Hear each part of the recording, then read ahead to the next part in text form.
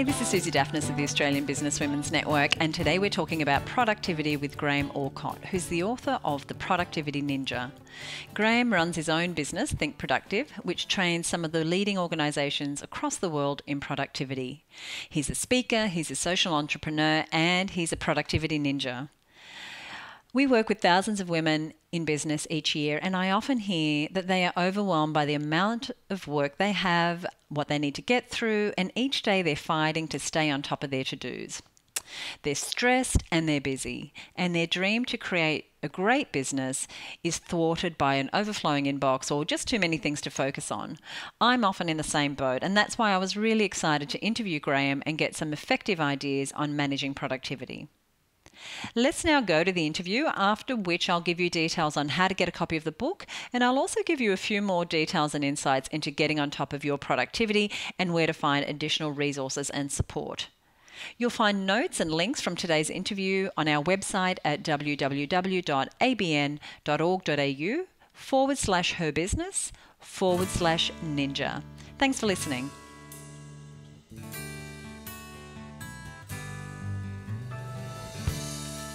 Graham, hi and welcome to the program. Hi, good to be here.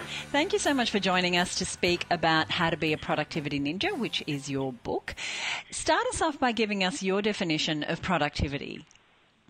So I'd say productivity for me is about achieving what you want to achieve and making the change that you want to make, but also doing it for the least possible effort. So it's not about trying to tick everything off a to-do list, but it is about being conscious of the decisions you make and how you make that change in the world. Now, what I like about your definition is that it's quite holistic. It's not, as you said, about getting everything done, ticking everything off the list, which is kind of traditional time management. Why is it that those traditional time management techniques don't work today? Well, we certainly come across a lot of people who have been on some kind of time management training course and they don't necessarily feel like it's changed their life.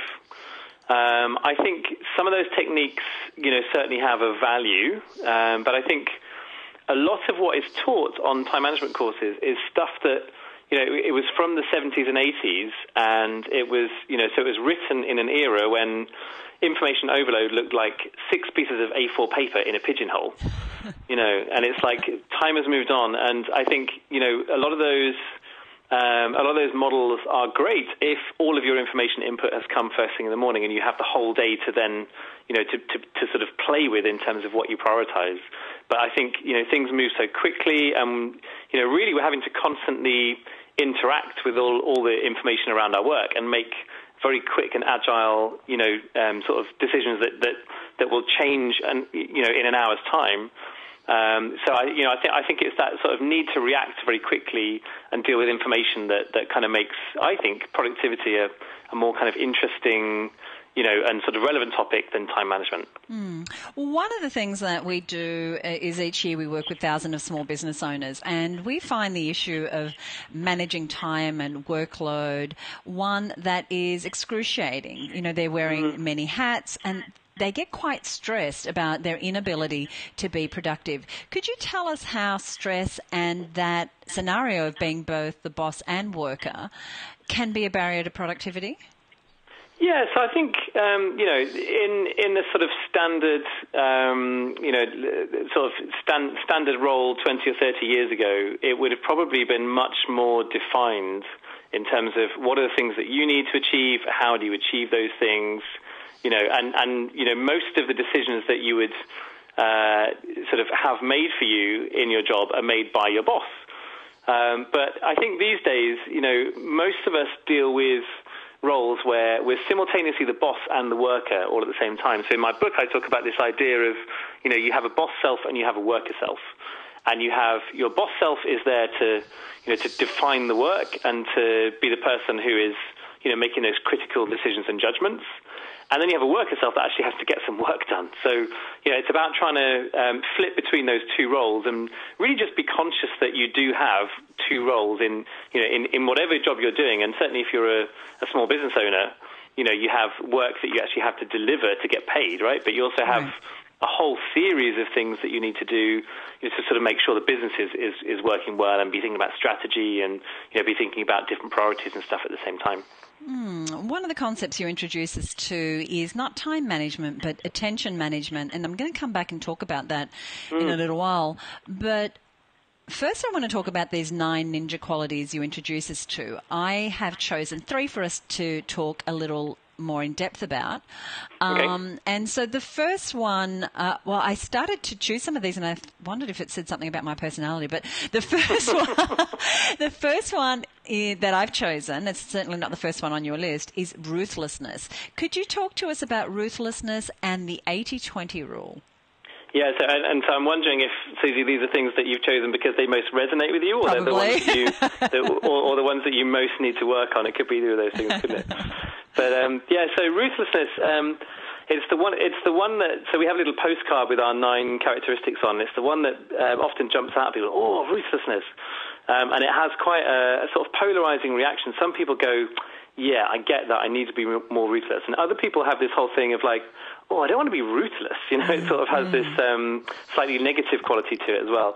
But I'm not really talking about being ruthless with other people. What I'm talking about is being ruthless with yourself and ruthless with information. So if you think about email, so the 80-20 rule is a really great rule of thumb in lots of scenarios, particularly at work. So if you think 20% of what you do is the stuff that adds 80% of the value. What's interesting about email is it's more like 820 with email. So you have this whole thing of, we do a lot of work with people where we run productivity workshops, and one of them is about getting your email inbox to 0. And it's uncanny how many times we start with someone with 800 emails, and at the end there are 20 left that actually mean something.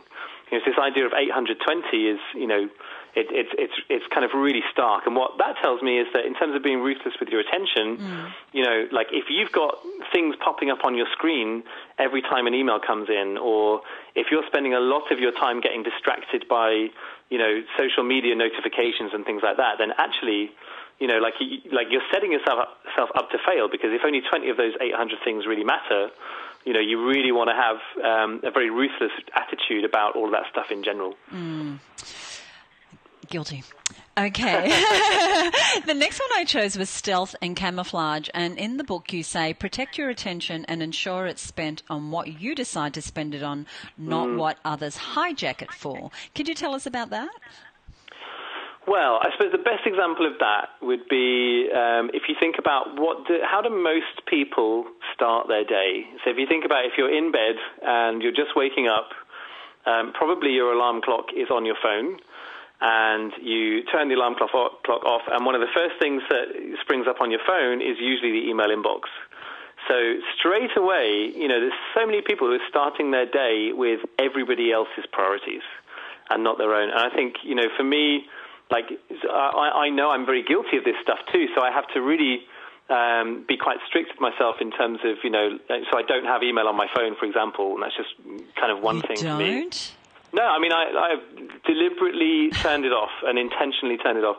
So I still have it on my laptop, and I also have an iPad which is with me most of the time, but I still have that act of having to go into the iPad to be able to see email, and it's a big thing for me, is putting that barrier in place.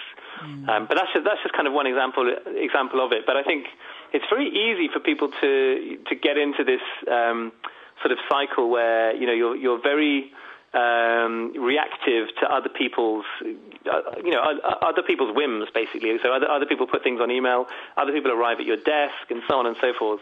And unless you've been proactive in thinking about unless you're really grounded in what are your set of commitments, like what are your things that you need to achieve by 5 o'clock or by the end of this week or by the end of this year, then it's really easy to be tempted into dealing with other people's scenarios rather than your own.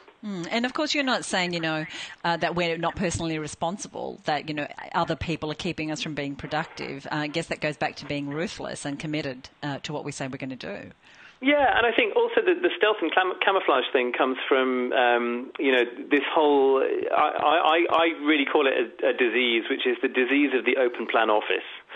So, for those people who, particularly work in sort of larger businesses, but I think this is equally as as applicable to small businesses too, is, like we are surrounded by so many different interruptions, and there are certainly times where the kind of quality thinking that your boss self needs to do, like, if you really need to think about strategy, if you really need to solve difficult problems, then it's really hard to do that if you're being interrupted every 10 minutes. So stealth and camouflage is really about kind of getting out of the way, recognizing that you can unplug from technology, recognizing that sometimes you can do work, equally better if you're sat in a coffee shop where no one knows where you are, than if you're like in an office or at your desk or plugged into your phone and email. In the chapter or section about mindfulness, you speak to us about our minds being our most important tool and how being emotionally intelligent and self-aware is important for many reasons, but including, of course, productivity. You quote two of my very favourite authors, Seth Godin and Stephen Pressfield, both of whom have written on the subject of the mind and its role in productivity in getting things done. Give us a quick overview of the ninja concept of mindfulness. So, I suppose there's so much you can say about mindfulness. I think for me, mindfulness is, it can be a tool in so many ways to producing productivity, but for me, it's a bit more than that. It's about a regular practice of sitting and noticing a particular moment. So within Think Productive, we actually have a daily meditation practice, which is, the whole office basically stops at 11:30 in the morning. And we have this really brilliant little app which you can download, which is called Headspace. And it runs these really nice little 10-minute meditations and then 15-minute meditations and then 20. And we do a 15-minute one every day. And the amazing thing about that is, once you start to get into a regular practice around meditation, it's really interesting what your mind starts to focus on and what your attention is drawn towards versus away from. And I really notice now if I'm not doing, at least a sort of 10 or 15 minute meditation regularly, I really start to notice myself getting a little bit kind of foggy in my own brain. But I think, in terms of also what this means for productivity, I think, being self-aware for me is also about asking yourself really good questions. So, I like to think of, for me, one of the questions first thing in the morning is always, what's my energy like today? And really just how am I feeling? And, I think introducing that kind of, sort of set of questions and considerations into productivity is something that I think is quite sort of alien to lots of people. But, I think there's so much to it. And I think it's one of the most overlooked elements of productivity is ourselves and our feelings and motivations and, and the energy that we have, to bring to any particular day. These, of course, are only 3 of 9 ninja qualities that you go into in your book. I won't go through all of them. I do want people to know, though, that each one is unique and I found very, very applicable. What I want to do at this stage is look at some of the other big areas of the book. You devote an entire chapter to doing email like a ninja. With so much more advanced technology available than email, why does this technology get so much airtime, if you like, in the book? Well, 2 questions for you on that. So the first is, what's more advanced than email in terms of its day-to-day use? but I suppose the second question is also, what is the thing that people spend more time on than email? Like for me, it's the thing that people certainly articulate when they come to me saying they have a productivity problem. Often I say, oh yeah, tell me more about that, and immediately they tell me they have an email problem. So I think email is the big thing there, So, and I think in terms of like more advanced technology, I don't think so. Instant messaging, which has come to a lot of companies in the last few years, for me feels like a really big mistake. So it's like, people treat email as an instant medium anyway. People sort of expect this kind of instant response on email. And so what do companies do when you're not responding to email within 2 seconds? They introduce another layer, which is instant messaging on top of email. So I think a lot of the other technologies are actually, they might be more advanced because they're in the sense that they're new, But like I'm not sure that some of those technologies are actually doing what they're what the bosses of companies are expecting them to do. Okay, understand all of that. I guess what it meant to me to see a whole chapter is that it remains a problem for most people. Massively, absolutely, yeah. And no one comes to me and says, I have a massive IM problem. It's always a massive email problem. People do say I have a massive social media problem. I hear that one. Yeah, social media problem. That's very true. And I think some of the stealth and camouflage stuff in the book, just thinking about your own your attention and your sort of day-to-day intentions around that is pretty key. But coming back to email, I think in terms of like how do people deal with that? One of the big stresses of email comes from the uncertainty of what might be in your inbox. So, grasping with that and getting systems that allow you to very quickly come back to that point, even when there's always new email piling up, is the key thing. So, we talk about in the Ninja email chapter there and on Think Productive's workshops, which is my workshop company, we talk about getting your inbox to zero and the idea of regularly coming back to a position where you're completely aware of what's on your plate and what are the things that you still need to do. So most of that chapter is kind of, it's really devoted to that whole concept and doing that as effortlessly as possible. And I think a lot of people think that keeping and getting your inbox to zero is a hugely kind of unobtainable goal. It's actually, it's quite a simple process. And the Ninja email chapter in the book, basically with that chapter in front of you and a couple of hours of your time concentrated on that, then, the vast majority of people can get their inbox to zero very, very quickly. I was going to say, actually, for those listening, certainly I recommend the book in its entirety, but if you just did what's in that chapter, I would say for most of us, our productivity would be turned on its head. I've had lots of people email me exactly that. So it's like, I read the book, I liked all the rest of it, but man, that chapter is so one. So it's certainly something that the feedback that we've had. And really that chapter comes from, so we've been teaching workshops in companies big and small, with individuals, with government departments in the UK, a whole sort of range of different organizations. And really that chapter was me taking, like step by step, the process of that 3-hour workshop and putting it in a chapter in a book. So it literally is the stuff that we get paid a lot of money to go and deliver to big companies. And it's all there in that chapter of the book. All right, very good. Now, there's an area that women traditionally really pride themselves on being good at, and that is multitasking. But a lot is, and we say we do it better than men, and men can't multitask, but maybe they're onto something. Because much has been said in the news lately about multitasking actually being quite ineffective. Could you share your views on the idea of monotasking? Yeah, so in the book I talk about monotasking and this idea of doing one thing only, up until the point that it's reached a natural conclusion or completion, and then moving on to the next thing.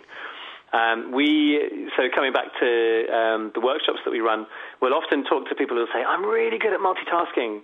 And then part of what we do with the workshops is we work with people at their desks. And I had this one person who said to me, I think I'm really, really good at multitasking. And I said, oh, yeah? Like, let's open up your Outlook and let's see. And on their screen, they had about 17 or 18 sort of incomplete emails in different windows all around the screen, and it was that person and a couple of other people, sort of their colleagues that were standing around, and everyone went, so you're very good at not completing these things, and it's like, it's a hugely stressful way of working. Most of the time, what you can't actually do is multitask in the literal sense of that word. So what you can do is focus on one thing and then move your focus to something else and then move your focus to something else again. And what that means in terms of efficiency is that you're probably going to come back and focus on the same thing 3 or 4 times within that cycle. Focus on thing number 1, focus on thing number 2, come back to thing number 1 again, move to thing number 3. You're constantly flitting around. And that's a very inefficient way of working.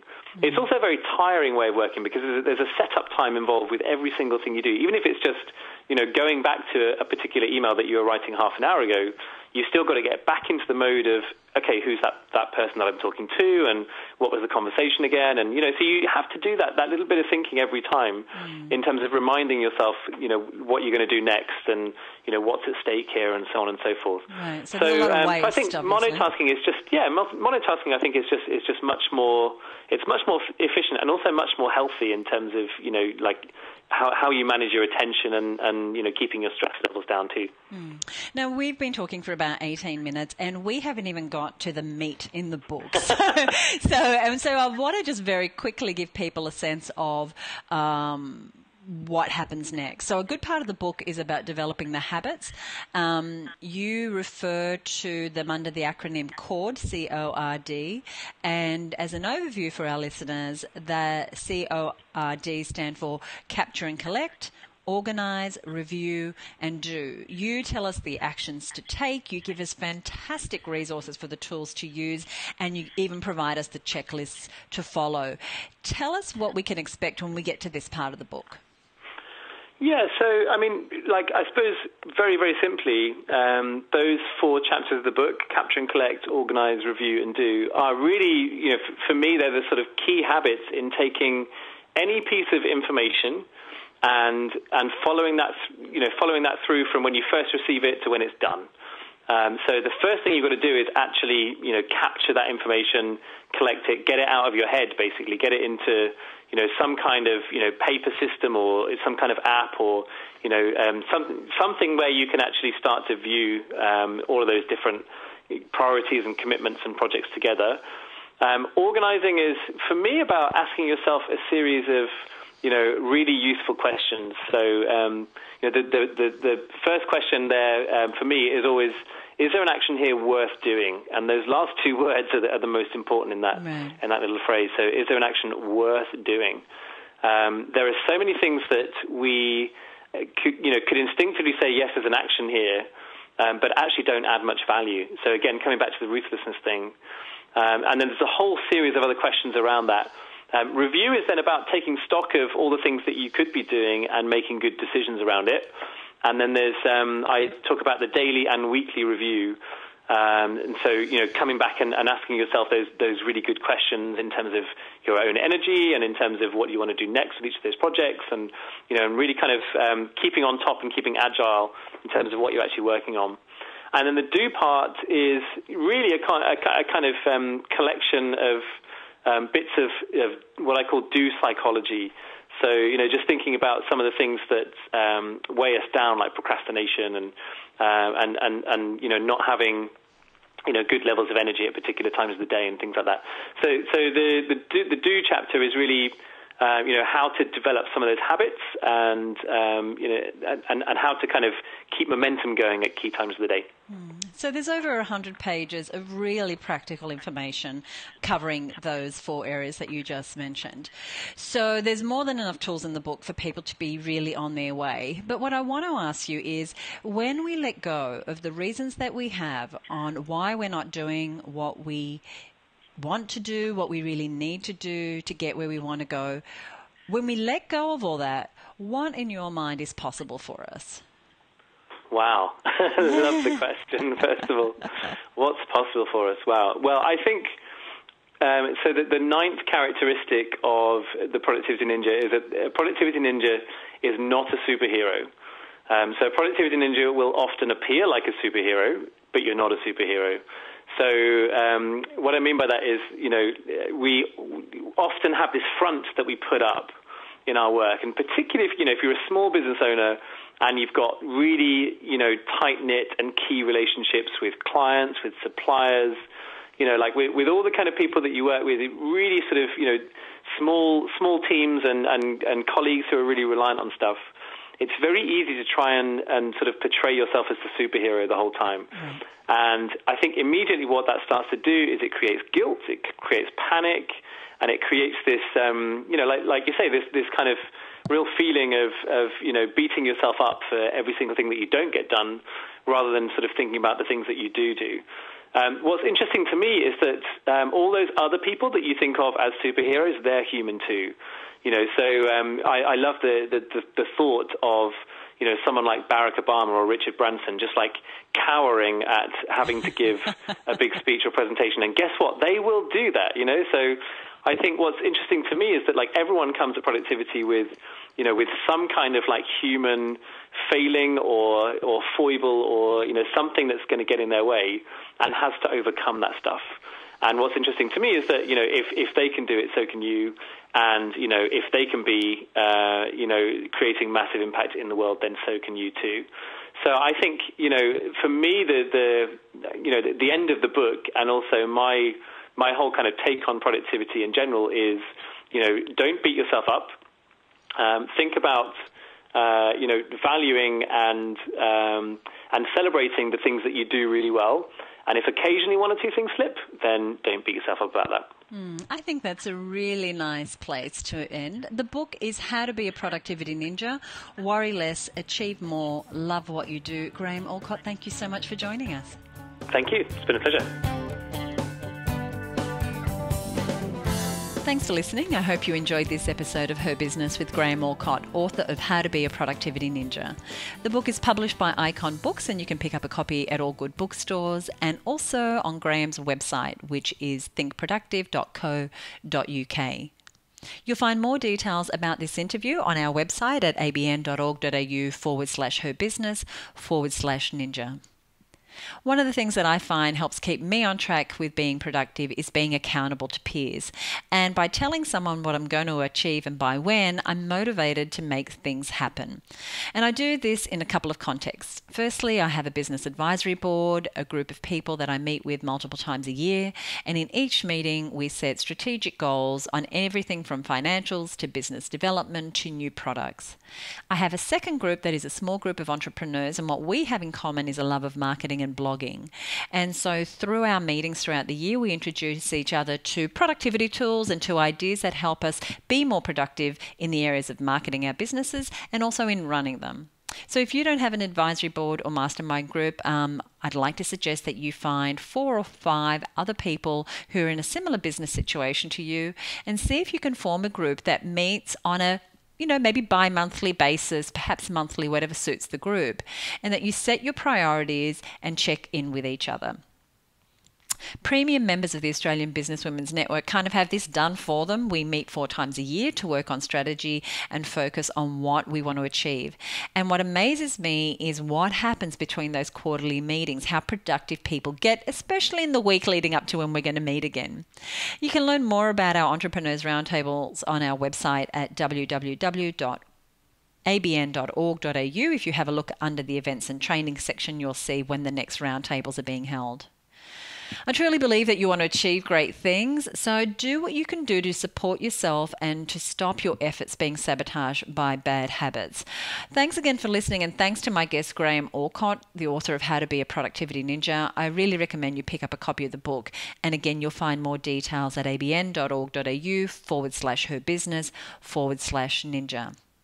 Now, if you enjoyed this episode, I'd really appreciate it if you would tell your friends. We want to share the great ideas that our guests, like Graham, bring to these interviews, and we want to get the word out as far as possible.